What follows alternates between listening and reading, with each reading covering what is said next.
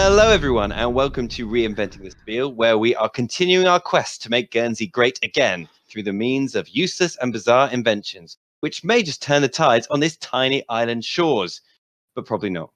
And with me today, as usual, I have Florence Mikingale, Michael Sullivan, Ooh. and Pubonic Plague, Ashley Ellis.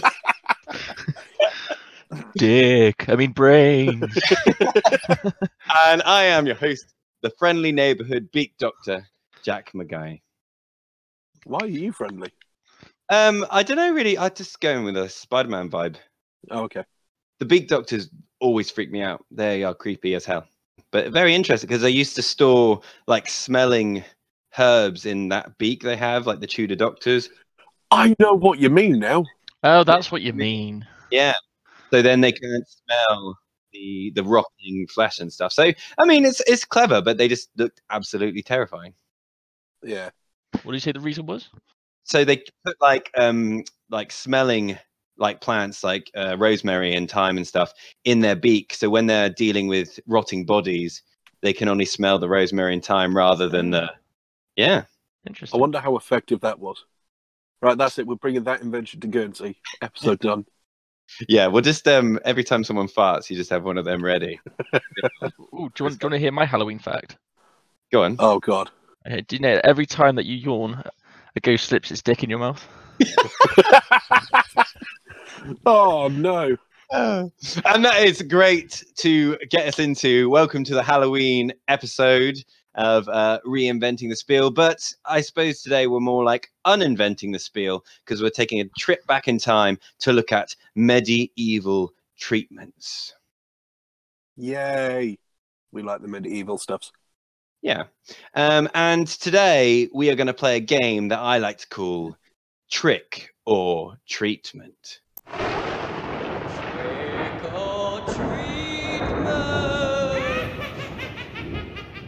Ooh, nice play on words there. Nice.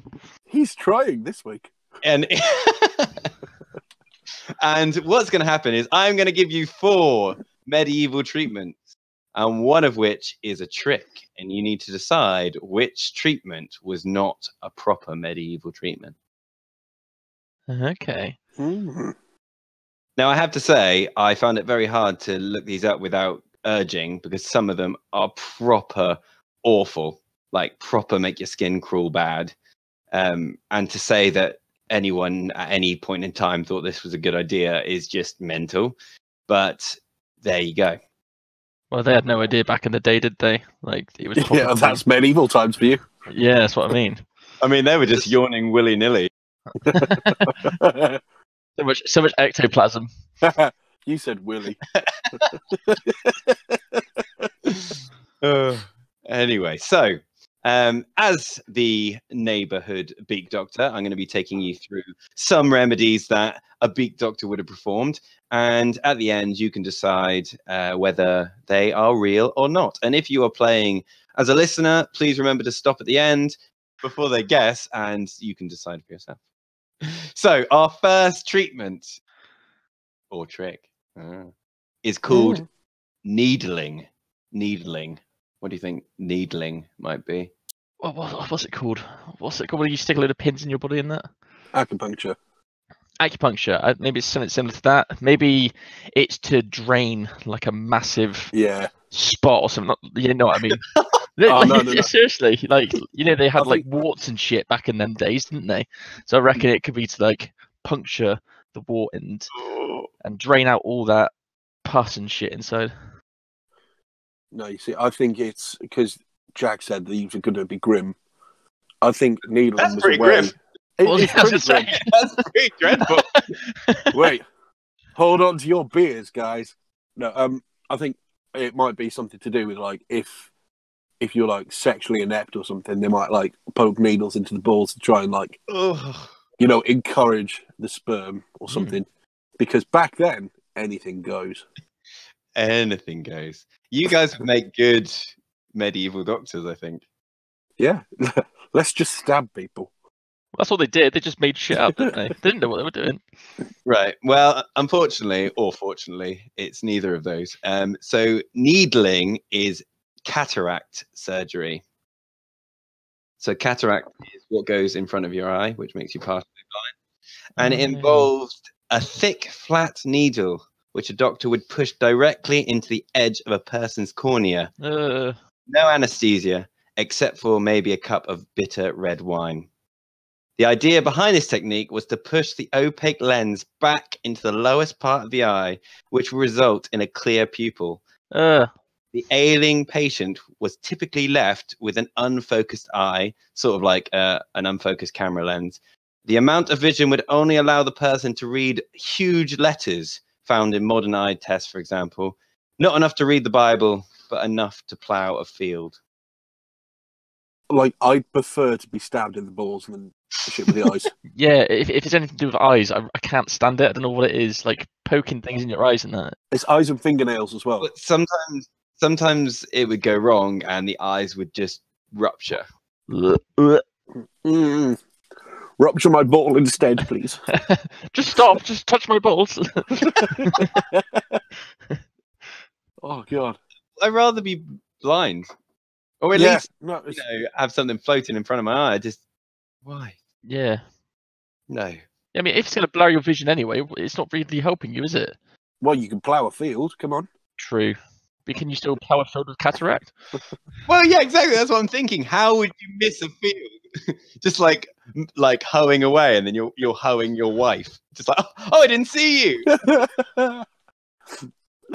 How can you hoe a wife? Sell her on the black market, Joe. Yes. But I suppose everything was to do with reading the Bible, so maybe they would force you. I'm not sure. Are there pics? What? Of diagrams and stuff. You know, they used to, like, oh make yes, yeah, but they're like the medieval sketches, so there's just like literally blood just spurting out in fountains everywhere. So they're quite comical. But then when you read it and actually see what they were doing to people, not nice at all. Anyway, moving on to our second treatment, fecal spreading.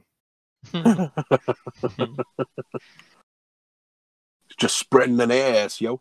That's what I was thinking. Just spreading an ass. Just spread an ass. God. Give yourself a gaping asshole. Well, I guess you've got to ask you a question. What's the ailment? Because this is the treatment. Constipation. You're constipated. You can't shit here. I'm going to spread shit all over you. Hopefully this helps. Gonna loosen that ass. Oh yeah, fecal spread. Yeah. No, I'm guessing it's some sort of like it'll be beauty treatment because they used to like drink piss back then as well. Just for beauty. Yeah. Oh, your breath is terrible. Drink this piss. Hey, that's how they did it. That's how it's done. Oh, you've been needling down here in your balls, yes. Here, let's rub some shit in that. That'll ease it off. Yeah, no, I think it's some sort of like beauty product, like a face mask, like a fecal face mask. Yeah, because manure's there for like fertilizing. It might fertilize your face. Face. Ash, I think you fecal spread nowadays. I'm fecal spreading right now. I'm gonna stick with the other beauty treatment of the gaping asshole and stick to that one, please. Wait, is it making your ass more gaping, or is it more gaping?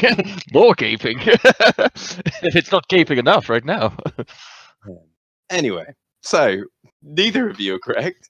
Well, that's a shame. Oh, what? And it was a treatment for hemorrhoids. I mean, Ash isn't far off.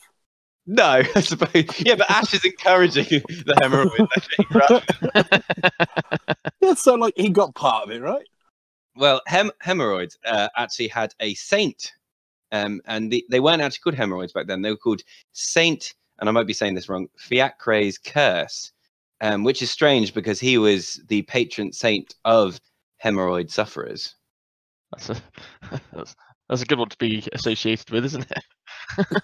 It's like a terrible spin-off of the Bible. It's kind of like Dragon Ball Z when it spun off and became Dragon Ball GX or whatever it's called, and it's just terrible. GT, Jesus Christ. Come on, Jack. The anger in your voice, Ash, just then. No, it wasn't anger, it was disappointment. Oh, he just pulled it on you. This poor patron is, sticking up for people with hemorrhoids, and then they called it a curse, the Saint Fiacre's curse, which is just dickish. Anyway, it is said that this saint was wandering in his garden one day, and he sat in a pile of manure, which cured his hemorrhoids. Doctors began finding animal feces wherever they could and instructed patients to rub them on their own fissures. Once people caught wind of this, see what they did there. Hey. They found that people were rubbing their feces they found on the street or any areas that they could find feces, which obviously led to more problems. So, yeah, essentially they were putting the poo back where it came from. So, does it matter which animal it was? Well, it says manure, so I'm supposing it's probably horse. But I think people kind of thought, I don't have to go to the doctor. I can just do it with anything I find, probably including their own. Yummy. People are idiots. Now, there was a second way of curing this, which was heating up a sword to red hot temperatures and just sticking it right up there to burn them off. Now that's the shit right there. That's more like it. Which most people would die from. I can't see how.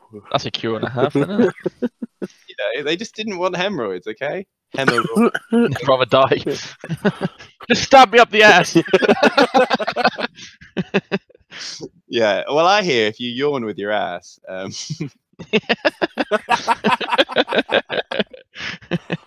You get shafted by a hot sword. By a hot poker. So that was fecal spreading. Okay, this is probably the next one is probably the most gruesome of all of them, and this is called trepanning. Trepanning. Trepanning. Yeah, it doesn't have any sort of, unless it's like an old word, but it has no meaning or doesn't link with what they did. So don't try and unpick that. Right. So you're saying this one's grim, yeah? This is, yeah, I'll give you a hint. It's to do with the head. The head. Oh, is this sort of like the you had those devices that you start screw into the head, and it'll be like oh god, it's in that film Apostle. Can't remember what it is. Lobotomize. That's it. It's like old school lobotomies, just going through the skull though instead of up the nose. It's in the same department as that. I don't think it's. Ooh. I don't think it's as well. No, it is pretty brutal, but they're not trying to lobotomize anyone. It could be the same thing. It could be the same thing. But I don't think it's that. Is it so to relieve pressure in the brain or something? They screw into the skull to relieve pressure. I think that is one of the that's one of the ailments they try and treat with this. So it is it involves the drilling or boring of a hole. So they cut out a hole in the human skull, and this would expose the exterior of the human brain. Yeah. Doctors used this practice in the Middle Ages to treat illnesses like epilepsy, migraines. Mike, you get migraines all the time. I do, yeah. Fuck it. Go get a corkscrew. Get the drill. And mental disorders. It included depression. Now, to be fair, if people were sticking needles in my eye and asking me to stick shit up my ass, I probably would be really depressed, which would then lead into them drilling holes in my head. It just seems... I don't know. I don't think they were asking you to stick shit up your ass. They were just asking you to spread it. It's like, you there, stick this up your ass now. Yeah, I was going to say, Ash, how bad is your life that you're seeing this? Yeah, well, I'm writing these down right now. I'm doing my research. Depression. Okay. But unfortunately, for the people who took on this treatment, the hole to their head commonly exposed their brain to airborne germs. Who would have thought walking around with a hole in your head would be bad for you? And it would often, not always, prove fatal to patients. Well, yeah, you'd get things like gangrene, wouldn't you? Yeah, you get just just anything. It starts raining. You've got raindrops in your brain. You trip over. Someone flicks a coin into your brain. They do that. Do they become like a game in the pub and stuff? It's just Yeah. like, hey. All the kids do it to the old man with the massive hole in his head. Old man, the guy's falling asleep. Let's throw some coins down there. Go. Hey, that guy's got 3 holes. The kid's like, "Oh, I missed. I feel so depressed. Get him!" Time to cut open your head then. And all their treatments are worse than the ailments. I know.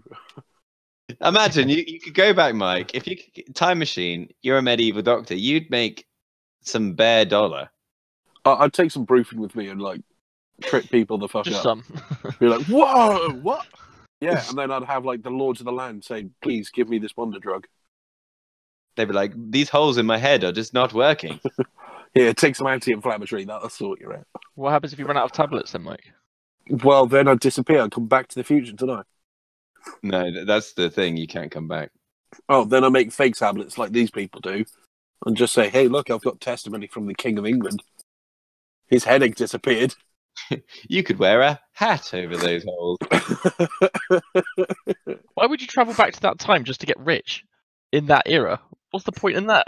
That makes no I sense. could own a castle. Do what? Having a castle would be fucking awesome. Plaguey castle. Yeah, who cares about the plague? I've got a castle. Okay, this leads us to our final one, and this one is called Wandering Womb. Oh god. Oh god, better be careful in this one. No, it's Of no. course, Jack, the sexist of all of us, would choose this one. It was a well-known treatment. Yeah, we believe you. I didn't invent the treatment. Well, you might have. Yeah, it's true. Actually, he could have. Now, if he has, This could be the trick. his place. Oh god. Yeah, I'm hiding in plain sight with this one. Right, the Wandering Womb. Is it something you can have sex with? Oh my god. How is that going to fix your ailment? Horniness, yeah. AKA my dirty fist. Oh, actually, thinking on the sex side of things, is it a woman that would be like almost a surrogate mother? Because, back then, they always used to say that the women were the ones that couldn't have children. It was nothing to do with sexual ineptity of the man. So there'll be a wandering womb that you want round and you're like, I want a son. Let me pump one in you. Pop me out a boy. Done. That's a good idea. That's like not a good idea for now, obviously, but that's a well thought out to this problem. No, it's not. Ash, any thoughts? Could it be? Yeah, like Mike said, if it's a woman that can't have a baby, maybe they stuff stuff up the womb, like crustaceans and stuff. And So you physically give her crabs? get crabs, yeah. You do it for the lols, You do it for the lols.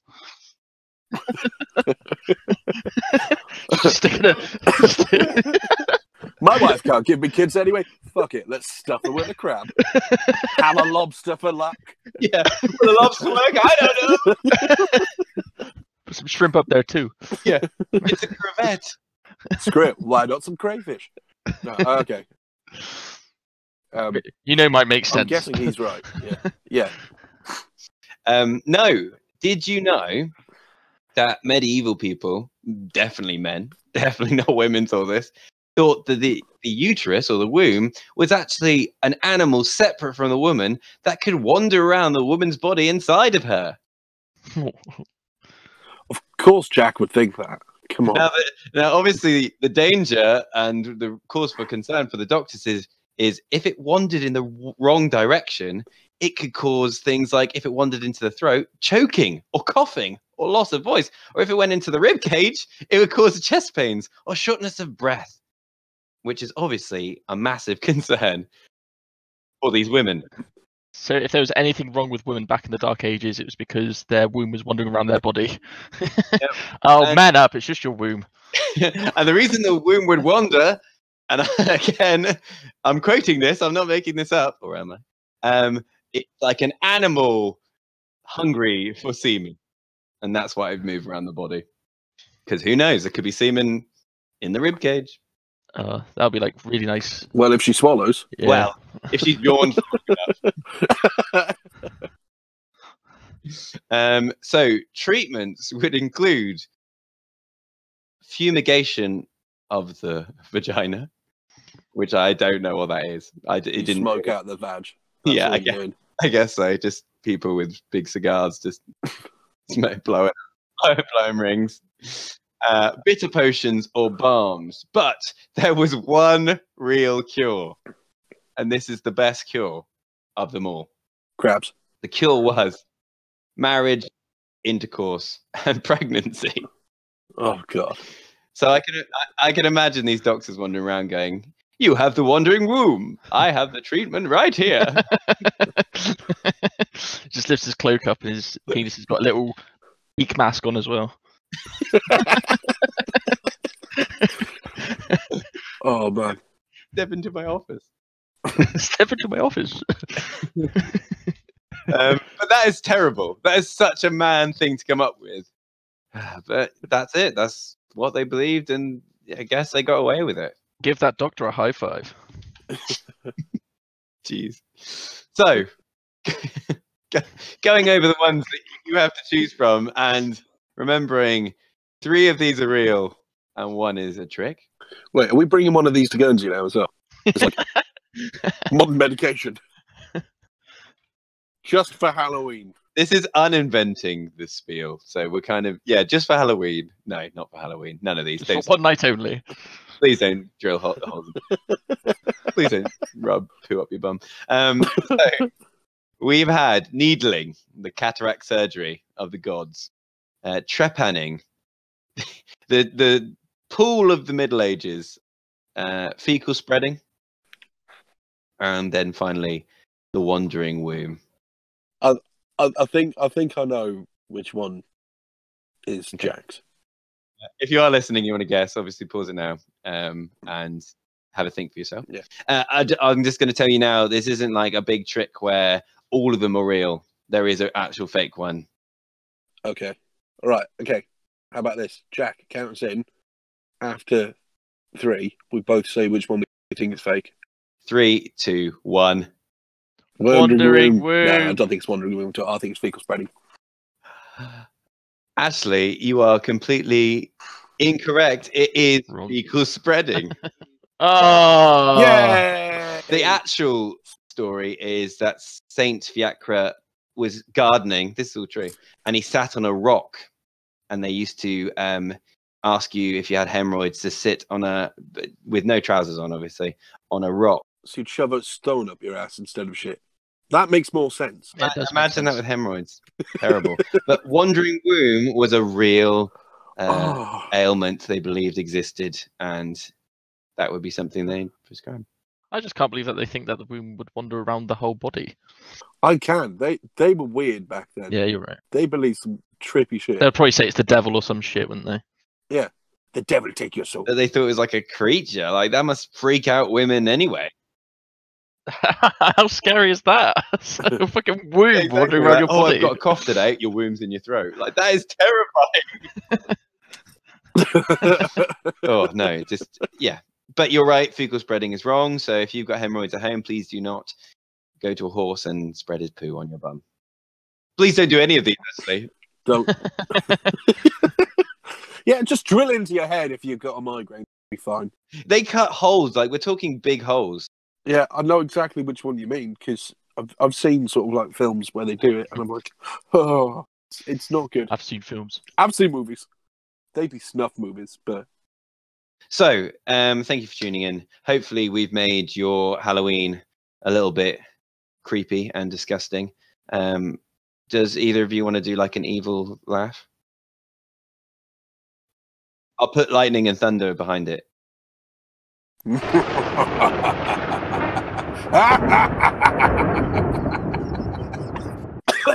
Oh, jeez. Quickly, he's got a cough. His room. My womb.